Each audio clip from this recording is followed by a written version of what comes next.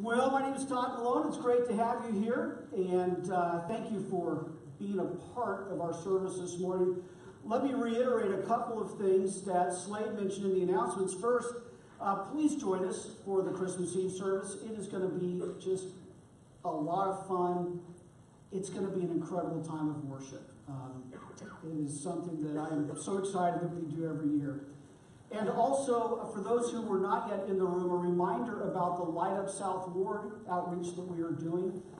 We are taking $5 donations at the Missions Connection Desk, which is to my left in the lobby, and we are using those donations to buy gifts for the children and staff at South Ward. Why do we do that? That is the lowest income per average school in the Longview ISD. Many of those children, Christmas is a bad thing for them because they get nothing. And a surprising number of those children live in cars, things like that. So when we heard that, we just said, we need to, Christmas should not be a bad day for any child. So we want to at least do a little something. So I would encourage you to, if you've not yet participated, stop by and see if there's still opportunity for you to donate $5. They can take credit cards. If you don't have cash, don't worry about that. Okay, this is confession time. It's probably geared more towards moms and wives because that's where I'm likely to get the most honest answer. How many of your families have children or dads/husbands who, if they know a Christmas present is for them, they are going to peek?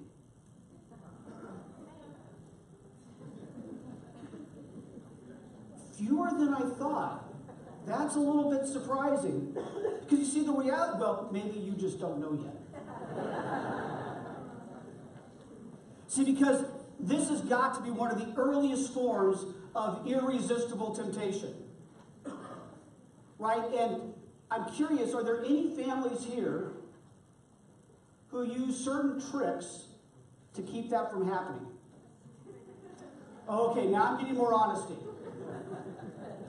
Yeah, we do too. A number of years ago, we came up with the idea of using a number on each present. And here's how the number worked. We took the digits of each kid's birthday and we added them up. And that was their number. Now you say, well, kids are going to figure that out pretty fast. And yeah, they did.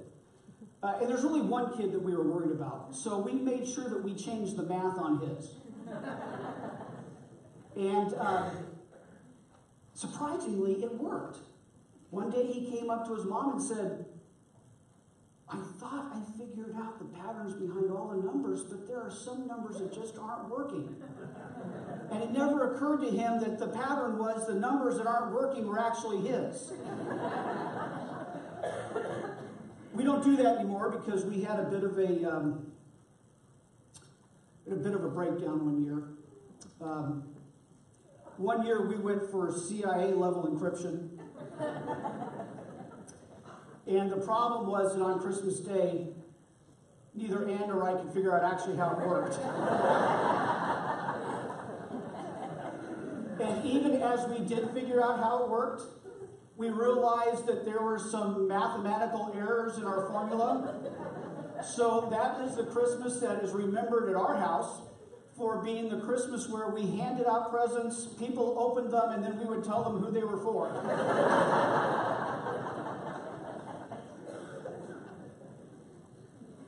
Christmas has a way of bringing out the two different types of waiting that we experience in life. There is the waiting that a little child goes through when they see the presents under the tree and they can't open it. And it is a waiting that is almost too much to bear because there is nothing they can do about it but wait. It's passive waiting. It's passively waiting for something that seems so good you can't endure it, It's the passive waiting that leads a child to sneak into the kitchen and get a knife and slice out the corner in just the right place of the wrapping so mom and dad won't know that it's been opened, but you can see what's inside.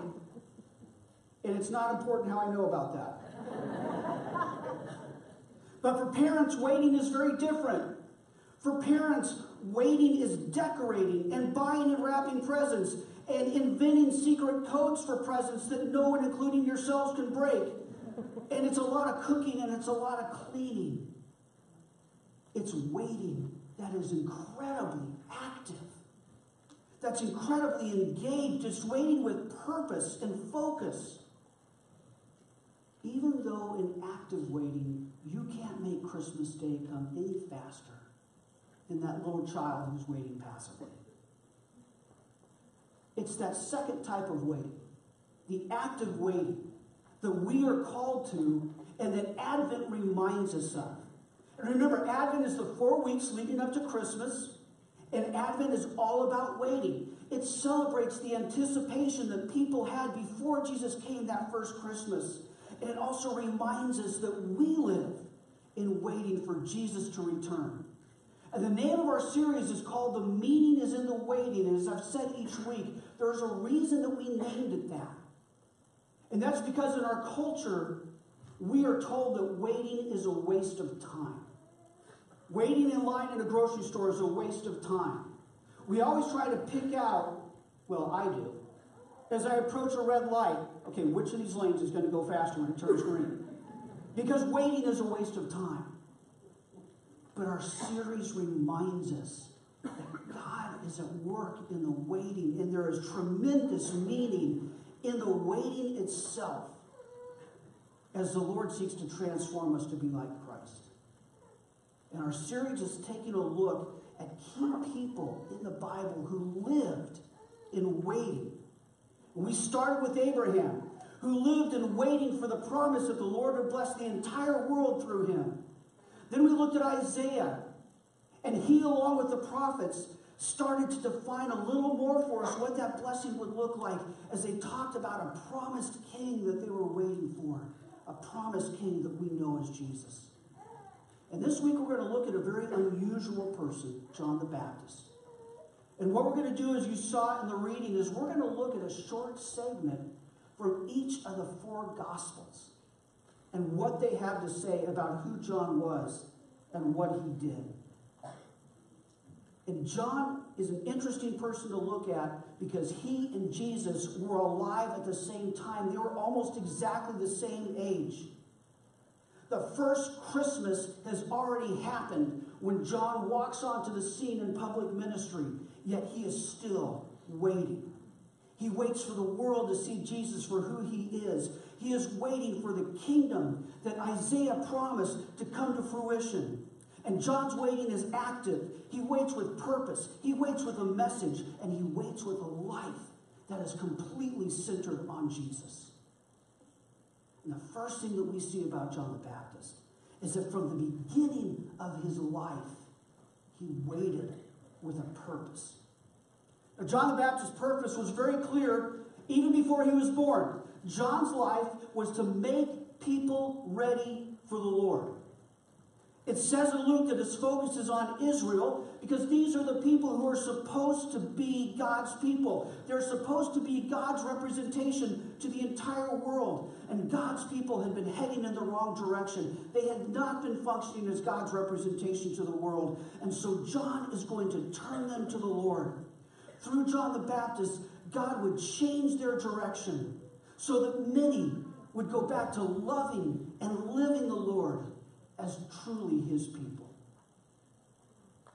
John will go in the spirit and power of Elijah. What a fascinating thing to say. You see, Elijah was an Old Testament prophet. And Elijah was a person who ministered and spoke powerfully and was of great importance. And so it's saying that John, just like Elijah, will be someone who will minister and speak powerfully and be a person of importance. But here's the thing about Elijah. Elijah was never the hero of his own story. Elijah lived and ministered pointing to the true hero of the story, and that is God.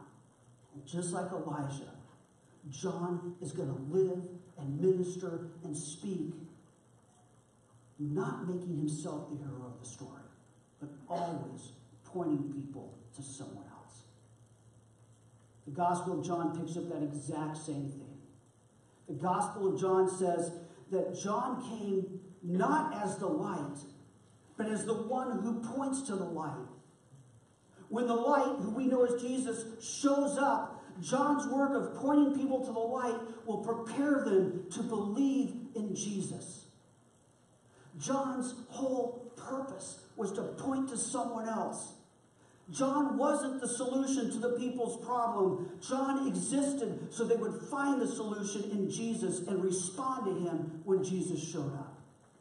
For John the Baptist, waiting, being actively fulfilling his purpose that God gave him, which was to point people to Jesus so they would be ready for him. That is exactly our purpose as well. We are called to actively wait for Jesus to return by pointing people to him. And sometimes, even in our best intentions, we get confused about this and actually end up pointing people to ourselves. So I was thinking about this passage and this message. I wondered how many times have I said something like, this person needs me to be Jesus for them? That sounds good, but it's a little bit off. They don't need me to be Jesus. They need Jesus. They need me to point them to Jesus. My role isn't to be Jesus, but to reflect the character of Jesus and show them who Jesus is. I have two friends. One lives here in town, one lives in Colorado. They're not my only two friends, but they're two friends I'm going to talk about. Who really modeled this for me. They would be the first ones, if I had a need, if I needed something tangible, they would step right in and help. But here's the thing that's amazing about them. They don't confuse meeting that need with pointing to Jesus. So I shared with one of them recently that I had been going through a season when I just felt really tired. I was physically tired. More than anything, I was just emotionally exhausted. And he gave me some great advice, and we kind of talked through some practical things that we could do. But then he got to the question that I knew he was going to get to. And it's the question that he asks constantly. He wanted to know, what did I think Jesus was up to in my life through this season of waiting? What a great question. That's a sort of question that cuts right to the heart of what's going on underneath my life. My other friend in Colorado, his favorite question is something like, how is what you're going through affecting your view of God? Another great question. You see, these questions go for the deeper issues below the surface. I don't just need a new phone app to help me with time management. I don't need another book to read. What I need is someone to ask me why I'm taking on so many things. I need someone to ask me, Todd, are you trying to prove your worth to people? I need someone to ask me, Todd, do you really trust the Lord that if you said no to this, that the Lord could handle it? These guys know that I need more than advice. Jesus loves me perfectly. And as much as they love me, they don't love me perfectly. Jesus knows everything about me. As well as they know me, they don't know everything about me. Jesus always forgives. He always cares. He is always at work for my good. And this is not true of any other person. So these guys remind me that Jesus is at work in my life, even during the challenging, the difficult times. And in those times, what I need more than any person can give is to be reminded that Jesus is at work. I need to know that he is working for my good. I need to know that he has not abandoned me. I came away from studying John really convicted by how much I am tempted to be the nice person, the helpful person, the wise person, so that people around me would say that I'm a good person. Problem is, that's just pointing to myself. Like John the Baptist, we have purpose in our waiting. We point people beyond ourselves to the light, to prepare them for what Jesus is doing. And Jesus is going to show up in their lives, and we need to point them to him. This will probably surprise you. Probably not prepared to hear this. Being married to me can be traumatic.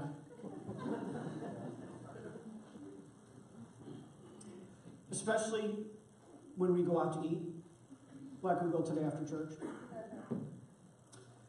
At some point, the server is going to come to me and hand me a check.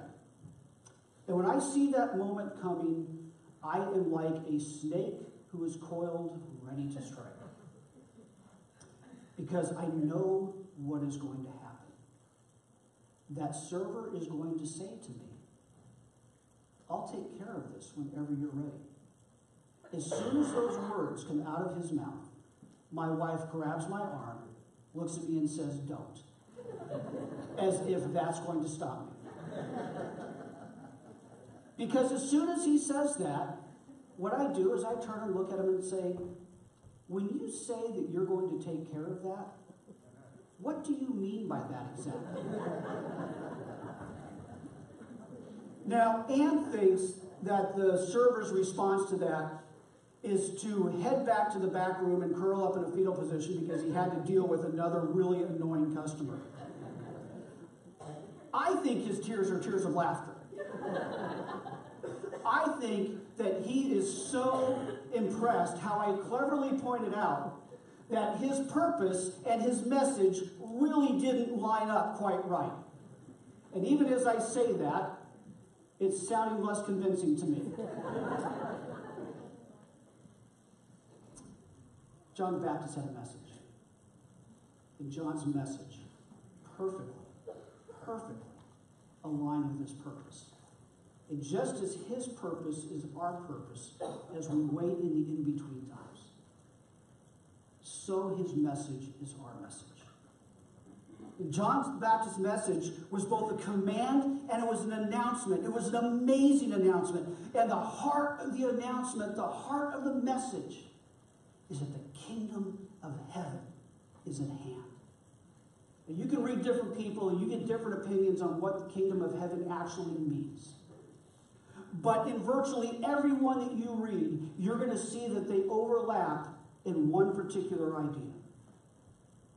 The kingdom of heaven is where God's values and priorities, his desires, his thinking are fully put into practice.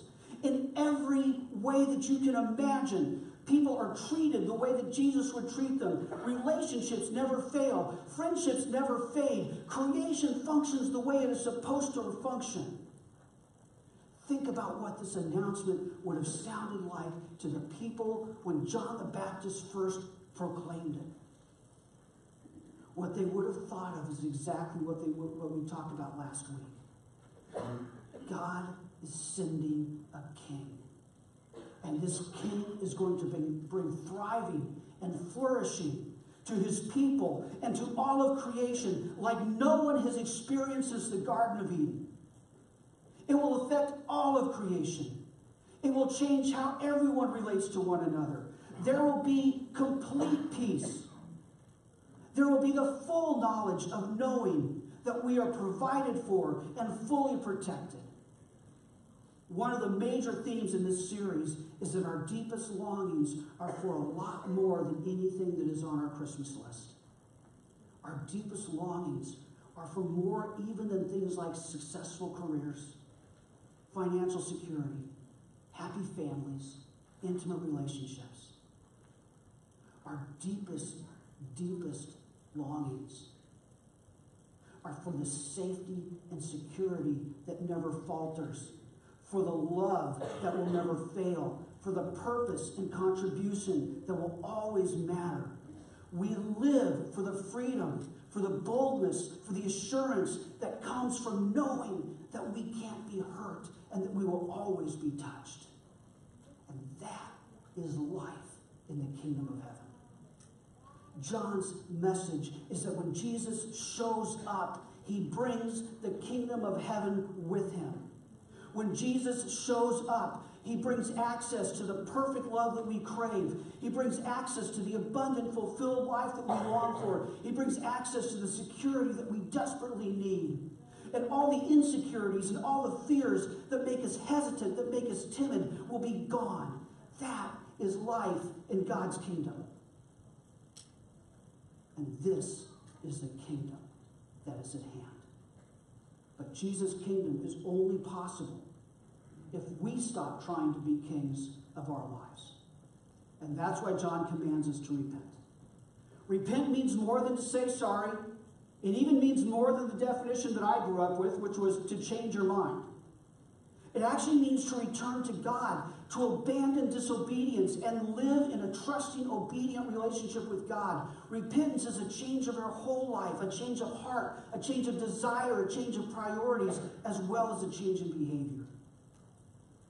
I know in my own life that I'm truly repentant over something when I stop making excuses and I stop trying to hide what I've done. I take ownership of what I've done, and I take ownership of what I've done and how it has cost the people around me. And I go before the Lord and say, this was wrong.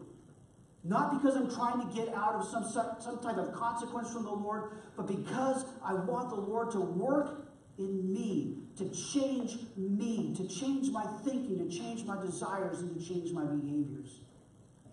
And then, with the power and the guidance of the Holy Spirit, I step into that work towards change. The result of repentance is forgiveness of sins. And John assumed, as he's giving these words, that everyone needed forgiveness for sins. John called everyone to repent of their sins. And that is seen symbolically in the baptism that John did. It's a picture of the reality of the change that was taking place. And the result of repentance was forgiveness of sins. So this was his message. Everyone is broken and sinful. Everyone needs to turn from sin and turn to God. And God is eager to forgive. I remember the day very clearly when Jesus showed up in my life in a way that I could not resist.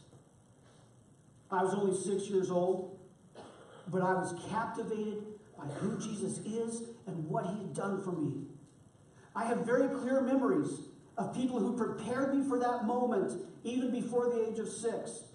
I remember being at church in Southern California and hearing about sin. That's a good place to hear about sin, Southern California. I remember the things that I knew were wrong in my own life, even as a little boy. And that I knew that there were things in my life that a perfect God could never be okay with. I remember then being at church in Northern California after we had moved and hearing about Jesus dying on the cross and taking all of the guilt, all of the condemnation, all of the punishment for all of my sin. And although doubtlessly I'd heard that many times before, it was in that moment that the connection between what Jesus has done and the wrong that I had done started to make sense. But it was even after that still, in a conversation with my mother, that I remember it clicking together that if that's who Jesus is, and if that's who I am, I want to be like Jesus.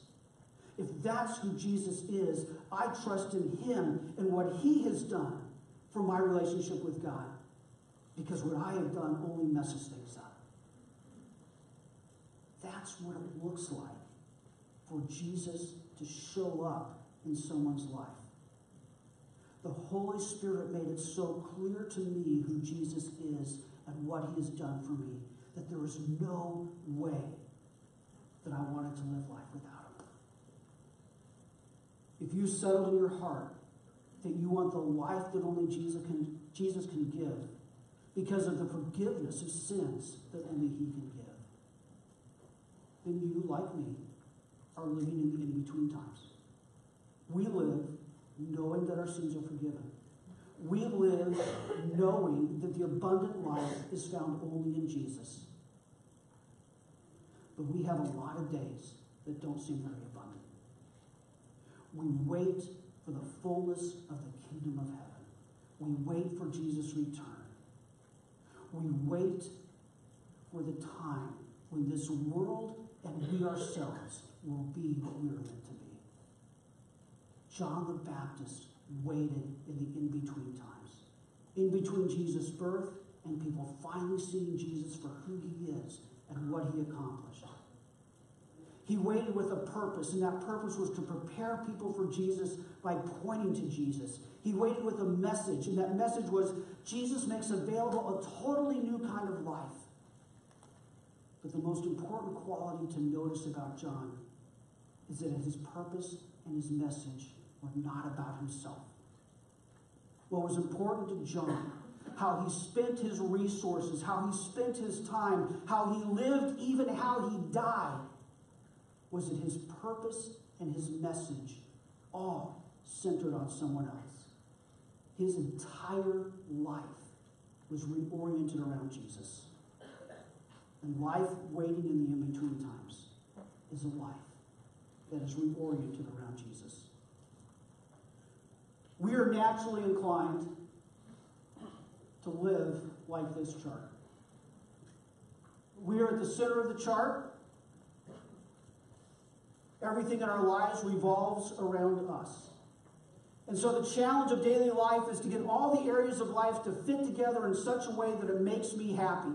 I want all the areas of life to more and more conform to my values, my way of thinking, my priorities. Everything revolves around me and my well-being. That's the default setting for the entire world. Why do people steal? People steal because they're using other people to provide for themselves. Why do people lie? Because they are protecting themselves from others, or they are using other people to get something that they want. This is what life looks like when we are at the center of our own kingdom. The pattern we see in John the Baptist is very different. Jesus is at the center of his life, and every area of his life is oriented around Jesus. His purpose in life is to point to Jesus. His purpose is not his own well-being. Jesus is at the center of John the Baptist's life. He doesn't preach and baptize and gain followers in order to feel more important or more successful. He does these things to prepare people for Jesus. Everything in John's life, every relationship, every resource, every opportunity he has is centered on Jesus. That means Jesus' values and character shape every relationship. They shape every goal. They shape every priority. The arrows in the life of a person who has Jesus at the center flow in the opposite direction. You're not going to go through life fighting for maximum happiness, maximum comfort, and minimum pain. You go through life asking, how can you reflect the character of Jesus into every area of life? In how you spend your money, you ask what reflects Jesus' values. And how you talk to your parents or your children, you're asking, does it reflect Jesus' patience and love? And how you work, you are asking, does it reflect Jesus' integrity? Notice how this is different from saying that God is your top priority, then family, then work, or whatever you were taught. The point in this is that you always, in every area of your life, have a responsibility to point people to Jesus. That's what life reoriented around Jesus does. It brings glimpses of the kingdom of heaven into every area of life. And so I want my family to experience that they are deeply loved and cared for, because that is a glimpse of the kingdom of heaven. I want my neighbors to know that they are welcome and important, because that is a glimpse of the kingdom of heaven. I need to remind myself that my well-being is grounded in something far more secure than finances, because that is the kingdom of heaven. I had a living example of this last night. At 1 in the morning, I got a text from someone who lives out of town, who is struggling. Now, my brain doesn't function very well at 1 in the morning. So the Todd at the center of life part of me wanted to use that as an excuse to get to sleep. But because I've been working on a sermon, a little voice inside my head said, this might be a pretty good opportunity for you to practice what you're about to preach. See, now Jesus would have the advantage of knowing exactly what was going on with this person. I don't have that advantage. So what does it look like for me to be like Jesus in that moment, to point to Jesus, to reflect his character? What it looks like for me is to take time and listen and ask questions to help me understand. I needed to take time to show that this person is important and loved. Most importantly, I needed to let him know that Jesus loved him and Jesus was caring for him. And yes, I gave him advice, and yes, I talked through some different steps that I thought he should take. But the most important thing that I did was say, God deeply loves you, and Jesus is at work in your life right now. And we ended up having this incredibly special, just moving conversation that was a huge blessing to me. See, the kingdom of me and the kingdom of Jesus at 1 o'clock in the morning came in direct conflict. If I'd given into the kingdom of me, I would rather have just blown him off so I could go to sleep, or I'd have tried to be his savior by bringing the solution to his problem.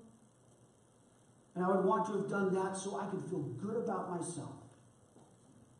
And you know what? I'm guilty of both of those pretty much every day. But a life oriented around the kingdom of Jesus looks very different. I did my best to show him the character of Jesus. That meant sacrificing a little bit of sleep. But I also did my best not to be his savior. I pointed him to the Savior. And when it was clear that it was okay, then it became appropriate for me to take care of myself and go to sleep. So how do you reorient your life around Jesus? Let me suggest 3 things. Step 1, ask for it. Ask for it. It is not something that you can do on your own. It is a work of the Holy Spirit. So go to him and ask for him to help you reorient your life so that Christ is the center. So Jesus' values, Jesus' character, Jesus' thinking, Jesus' relational style is all working out in every area of your life. Step 2 is pay attention. Pay attention to the areas where the kingdom of me is still in control of your life. Pay attention to the places where your thinking and values and purposes and relationships are more about making you look good and feel good than pointing to Jesus. And step 3, don't stop getting to know Jesus better. Make it a habit to read the Gospels a lot. Hang around people who are getting to know Jesus better. Hang around someone whose life with Jesus is something that you respect and that you want to learn from, and learn from that person. We live in between Jesus showing up as a baby in a manger and Jesus coming back to fully establish his rule in his kingdom. Like John the Baptist, we live in that time with a purpose and a message. We prepare people for Jesus showing up in their lives by telling them of the forgiveness and life that can be found only in him. And we live this purpose and this message by reorienting life so that Jesus is at the center of everything we do, everything we have, every relationship that we are given. And that's the point of the message. And I think that's the point of John the Baptist's life. Waiting means reorienting life around Jesus. Anne made a comment to me. She said, God's timing is always perfect. Jesus came at exactly the right time, in exactly the right place, to exactly the right family, in exactly the right situation that first Christmas. And he still shows up at exactly the right time. We are called to prepare the people around us by pointing beyond ourselves, to point to Jesus and deliver the message of a life and forgiveness that is found in him. And I want to suggest some different ways that we can do that. First, what I mentioned already, pray. Pray that the Lord would make Jesus the center of your life. Pray for an awareness of where Jesus is not the center of your life. Discuss the discussion questions with one another so that you can learn and grow from one another. I'd encourage you to go back to John chapter 1.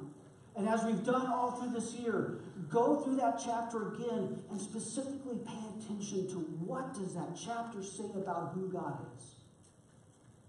If in each week during Advent, I've asked you to pray for or think about someone in your life who does not yet know Jesus. Someone who is waiting to learn and to hear. And I've asked you to pray, I've asked you to reach out, and now I'm going to challenge you. Is it time to deliver a message?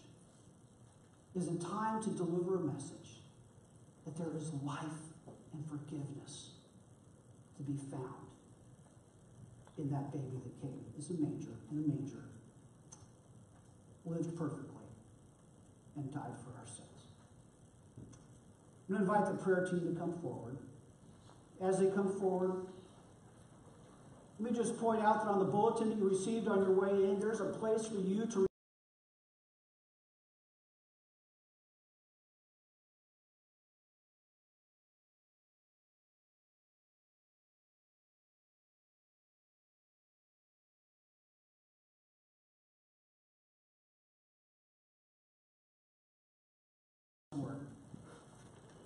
These folks are up front to pray with you regardless of what your need is. If you're struggling just with grief this Christmas, as many, many of us are. If you're struggling financially, if you're struggling with disappointment, or if you do not know the Jesus who gives life and forgiveness of sin, allow us to introduce you. But come forward and pray with one of these folks this morning. Why don't you stand and join me in prayer?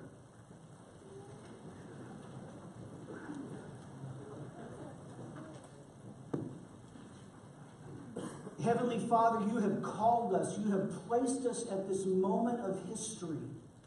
You have put us here in the in-between times where we look back on the fulfillment of your promise to send a king, and we look forward to the fulfillment of your promise that that kingdom will reign over every area of creation, every life and every relationship. And although that day will come in heaven, we look forward to it. Lord, in the in-between time, we live in pain, we live in grief, we struggle, we are disappointed, but we also live in confidence that Jesus is at work, even in the midst of all of those things. Lord, help us to live this next week as we celebrate Christmas. Help us to live with the confidence and boldness of knowing that Jesus has shown up in our lives, and he is at work. And we pray this in Jesus' name. Amen. Here is something you absolutely know about who your God is. Your God always, always shows up at the right time, at the right place, in the right way. Amen. So you can leave here this week, no matter what you are facing, knowing with confidence that God goes with you and that you have a purpose to point people to him and a message to make Jesus the hero of the story. You are dismissed.